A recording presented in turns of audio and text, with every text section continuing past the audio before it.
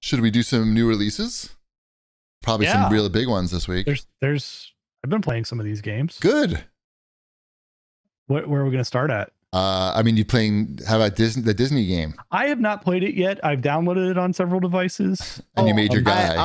I've played this game. I see what I do during the day is I work. Wombat's watching Elvis concerts and eating his fingers. Did I play it during the day tonight? I don't think I played this I played it last night and I played it before we did a show tonight. How is it? Got it. It is, yeah. Is it a game? What is this thing? How dare you? No, I said you watched the Elvis concert during the day. I didn't say you played this during the day. Yeah. It is, okay, I guess the best way to describe it is The Sims or Animal Crossing. Mm-hmm. Probably more like Animal Crossing with Disney. So Sims, Animal Crossing, Disney, all in one game. There are more missions than there would be in, say, just a straight ahead Animal Crossing clone. You're a regular human being. You've been dropped into the Dreamlight Valley, which is apparently where all the Disney characters live, but they've all lost their memory. So you have to clean up the town and rebuild it so everyone can remember who they are and get all the Disney characters back into. Why isn't this game advertised? I don't know. It's surprisingly good. It's very addictive in the way that Animal Crossing is. You're not fighting anybody. There's no enemies. You're just doing stuff like, oh, it's me. I'm Remy the Rat. I need a bowl of chicken noodle soup. Can you make me that at your recipe table? And then I'm like, oh, I got to find the carrots and I got to find the onions and then I go and I make him his soup. And he goes, oh, thank you so much. Now I could go and live in the village. And I built him his house and he has his house and his restaurant. And now he's there and everybody's so happy. And Mickey is so happy that his friend Remy the Rat is back in town. It sounds great. Yeah. My family's going to love They're going to this. shit themselves while they play this game. Yeah, we just, I mean. Is that because it's so good or because they're not going to want to get up because it's so good or both? It's literally both those things. Like I was playing it before we did the show and I kept saying to myself, okay, I'm going to play for like 15 minutes. I'll clean up my town. And next thing I know, it was covered an hour. It was an hour shit. later. Yeah. Covered in shit. So put back of the box quote there. I don't think there is a box. I don't think this is even retail, right? I think there is maybe a Switch retail version, but don't quote me on that. It's so odd to me. Like I knew of this game, but it's because I just randomly got an email about it. It's on Game Pass, so you already have it. I just feel like this should be being like everybody should know about this. Yeah, and it's the $30 version. The game comes in two prices, 30 and 70. I don't see any reason why anyone would need the $70 version. The $30 version that you get with Game Pass actually does give you like some of that in-game currency too. Love that in-game currency. Well, I'm not saying you need it or want it, but it's just interesting that the Game Pass version. What is this? Yeah. Oh my, I don't even know. I know Disney that there dollars, was like there's a game pass, a battle pass, whatever you want to call it, a season pass. Sure. And they give you enough of the coins to get the first one, like, and still have a lot left over. I'm like, after I played too much of it, I'm like, fine, I'll invest in your stupid season pass and take one for the team here. So now they got me in their dumb season pass. Into the ecosystem. Yeah, I don't know if I'm going to. I don't think I would ever spend any money on this game. Until I say now, no, I don't think so. Is this their metaverse game? I'm definitely spending money on this game. I can tell you that. I feel like this is their metaverse experiment. But it's a Game Loft game. It's a Game Loft game like the cell phone people, but I don't know if it's on phones. I know it's on PC, and it's surprisingly good. I mean, there's a little bit of jank. Like I went into Merlin's house and I opened a chest, and the little orb that flew behind a piece of furniture by the wall, so I can't get it and I can't edit the furniture in his house. I blame that on you. I think that's probably your fault. Somehow it's probably my fault. So I can't get that one orb.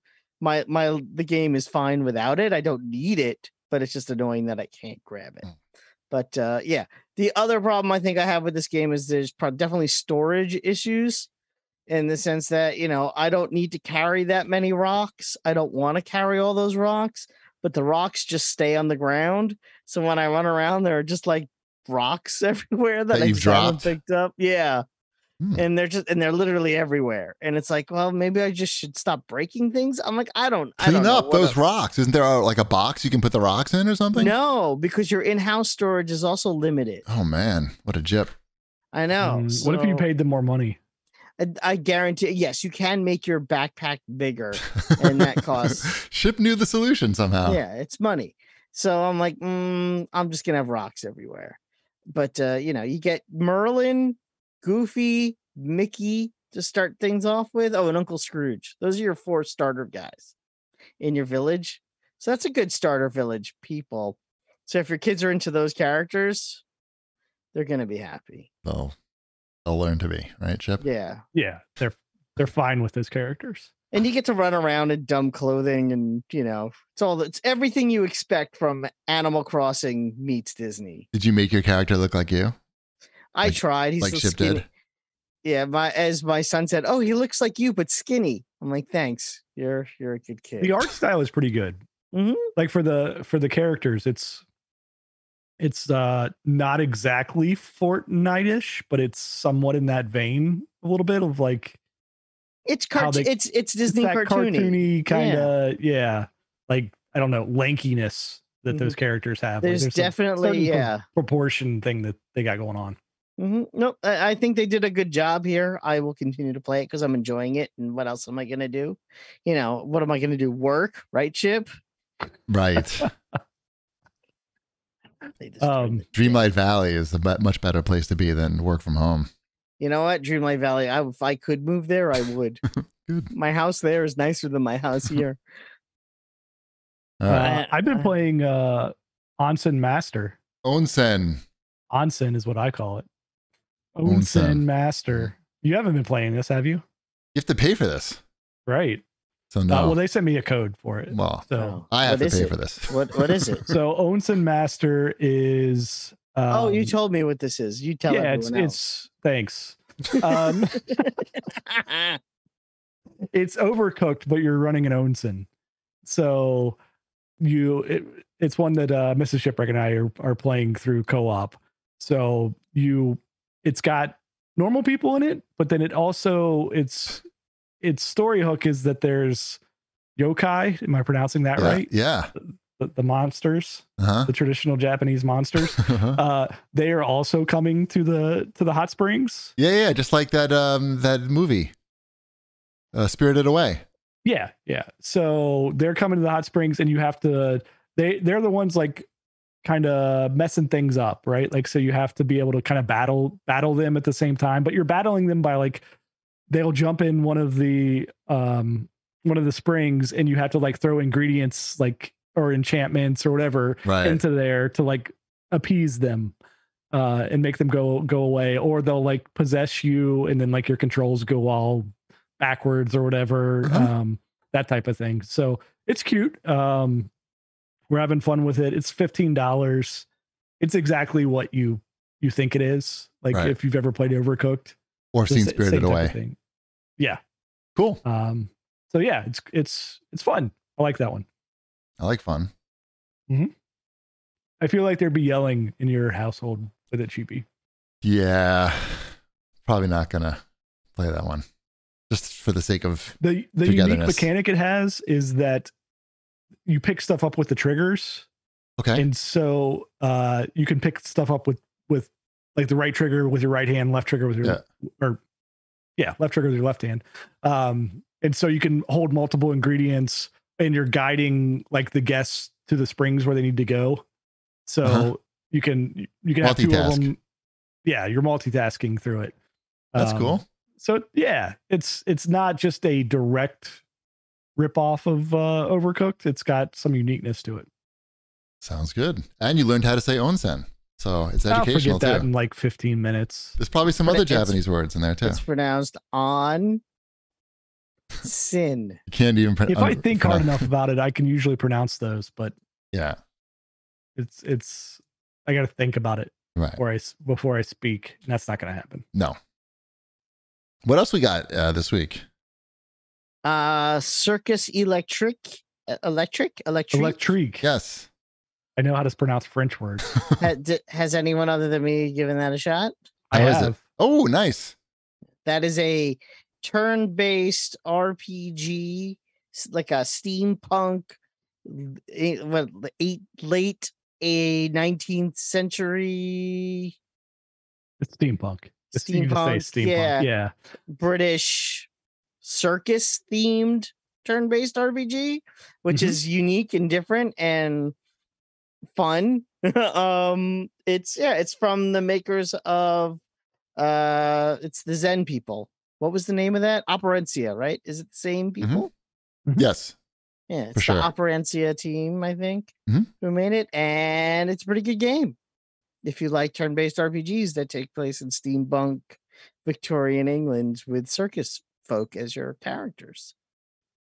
Yeah, and it's a more like, it's not like an open world or you're not exploring type of RPG. You're going into direct battles against other steampunk type robot creatures. There is a map where you're choosing like, to go like left or right or whatever. But you're not walking, you're just choosing the next location on the map. Yeah. It's got good mechanics. It's definitely a type of game like you either know this is for you or it's not for you, because you have to do a little learning while you're playing, right? The tutorial is pretty extensive. Yeah, there's a lot of learning. There's a lot of this character does that, and if you want to do this, and you also have a circus, and you have to set up shows in your circus, and the characters in your shows in the circus you can't take with you when you go off to battles. So make sure that the characters in your show and your circus are not the ones you want to use to battle with, but the characters in your circus need to be able to draw a crowd so you can get the stuff so you can keep going to more battles with the people not in your circus. Did I get that right? Yeah, no, you nailed it. You forgot about the sleeping cart too, though, that you you put people in there to regenerate their health, and you also cannot use them in the circus or the battles.